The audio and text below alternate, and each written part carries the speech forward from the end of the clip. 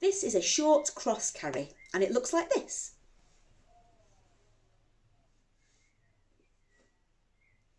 It's a front carry that uses a mid-length or shorter wrap.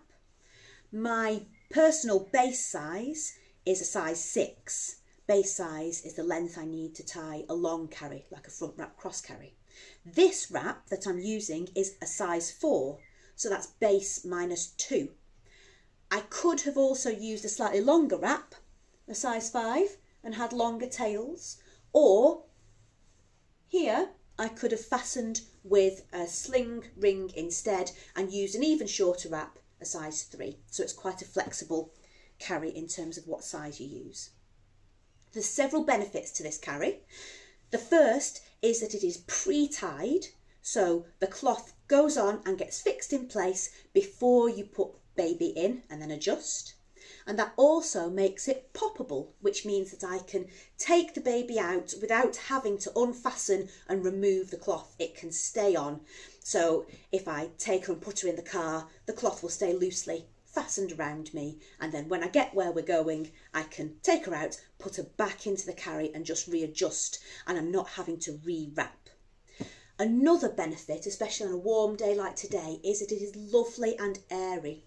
So it's got big open sides here and at the back, and there is nothing around my waist here so that there's no uncomfortable warm parts to it, but it still feels very secure with these 2 passes across baby.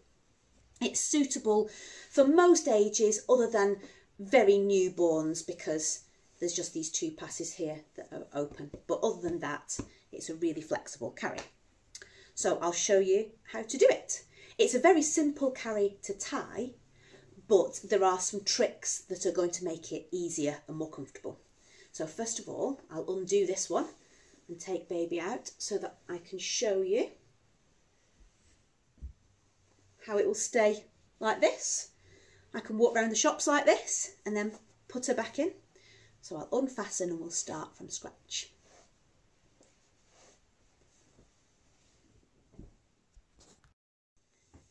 So to start with, I'm going to find my middle marker in the centre of my wrap. I'm just going to lightly gather so that I can pass this over my head. And it's going to sit over my shoulders in a loop. And I want that loop to go far down enough for me to be able to comfortably reach it, because I'm going to pass this cloth through it, and that's how it's going to anchor. It's not going to get knotted. It's going to feed through that loop and self-secure. So I've got my 2 passes nice and smooth. I'm going to cross them over each other so that one's on top and one's underneath. I'll start with this underneath one, and I'm going to take this top rail here and I'm going to reach through the loop from my back outwards, and I'm going to get hold of that top rail so I've secured it, then gather the rest of the cloth and pull it through, trying to keep it nice and flat.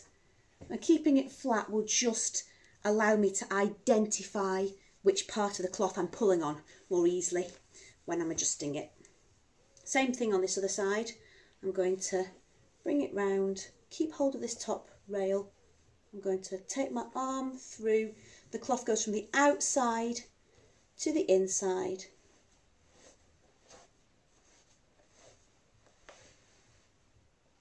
Ooh, all the way. There we are. And then flat. So now that cloth is in place. The next thing I need to do is adjust the height. So where this X is where my baby's bum's going to be. My demo doll's about 6 months old, and so if I have her bum up here, then we're going to be at eye height. So I'm going to have to loosen this by just pulling gently at the sides to slacken it off and lower that X, because I want her bottom to be out here from memory. There we are. So now I've got it how I want it, I'm going to pick my baby up. This pass is my outer pass, so this is a side that I'm going to put her on because she's going in the inside pass first. Here we are. So this cross is going to sit under her bum. So first of all, I'm going to feed one leg through this side, spread it a tiny bit, and sit her over to this side so that I can get her in this outer pass, and this one leg will go through that. And then the next thing I need to do is take first of all this inner pass and spread it so that it is sitting in a straight line from her knee pit here to her knee pit here, and then again here. Now give her a little pelvic tilt and get her in the right position, and then I need to get rid of all this slack. So she's here comfortably, but we need to sort this out. I'm going to start with this underneath pass, and I'm going to take this slack and pull it in a straight line down, and then reach inside, find that underneath down here and pull it in a straight line across. Wraps like to go in straight lines. I'm going to pull this across here so I can see that this is the bottom end of my wrap, the bottom part of my wrap design. I'm going to find the corresponding part of this tail and just pull it and pull that slack out. There we are. There, so that that now feels comfortable. I'm going to do the same here, pull it up, straight down, and then straight across. Let me just get her bottom, sort my top out. Pull it straight down, straight across, chase it round, and then pull that slack out. I'm not pulling the whole tail, I'm just pulling that bottom bit of the rail, and that will tighten it how I need. Now I can do some more tightening if I want. I can take the top rail and tighten that too, and then just get hold of the other side of this cloth and pull, and just keep tightening strand by strand till I've worked it all out. If I get hold of these and just pull tight, she'll just move up higher and squash in, and we'll not get it nicely shaped. So there she is. Now if I want to, I can just flip these shoulders for a bit more comfort and to keep the cloth nicely out of her face. And there we go.